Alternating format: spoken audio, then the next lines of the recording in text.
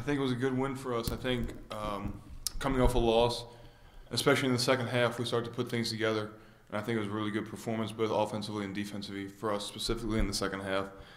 And I think we had people who step up. I think we had, I think Sharpe and Z, these two guys played great last night, and they kind of led the team in that aspect. And I think it was good to get a whole team going, playing well at the same time. This is for Tyler. Second half, you were red hot. Can you talk a little bit about that performance in the second half? I just was able to get in the rhythm.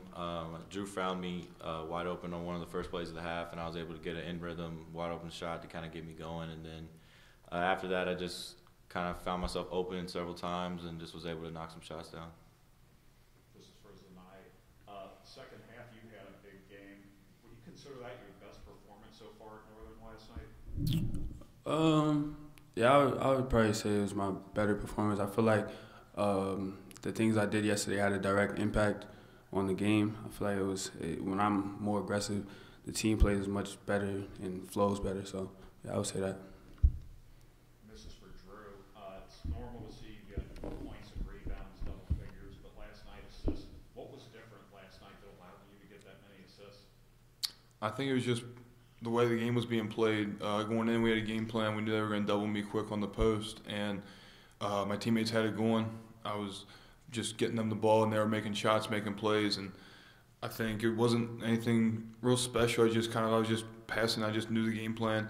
I knew they were going to come, just get the ball out, trust my teammates, and let them make plays, and they were hitting shots. I mean, you saw Walt hit some shots, Tyler hit a lot of shots, Z hit some shots, and the ball's going through the hoop, and it wasn't anything for us. It just kind of happened. This is for all three players. Have any of you ever been involved in a game before or even had a triple-double? No. I've never had one. Nope. The only one I can think of is when we played at Michigan. The reason I remember this, Karis LeVert had a triple-double, but the only reason I remember is because it was in the second half, and I missed a free throw, and he got his 10th rebound, and the place went nuts, and we had no idea why. I'm like, I just missed a free throw. Like, you guys are up like 10. That's the only reason I remember he had a triple-double, though. On to Friday, you play UMBC, and obviously you two have a good knowledge of them last year. What was your impression when you saw the field announced last year and UMBC was a 16 seed going in? I think we knew that they would have a chance to keep it close with whoever they got matched up with, just because of the way they shoot the ball. Last year they were a really good shooting team, so going into the tournament like that, upsets happen when teams can shoot because they go in and make some shots. But I mean, I don't necessarily know how they're much different this year, just the same as we are. So we'll go with the coaches and get a game plan ready to see how they play this year.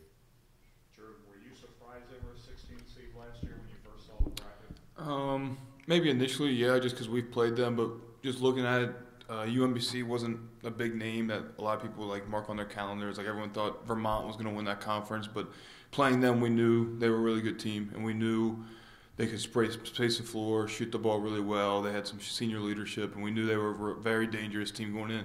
So it wasn't a surprise to us how they performed in the tournament, but maybe it was a surprise to America. Just based on the game that we played, we saw they had that in them.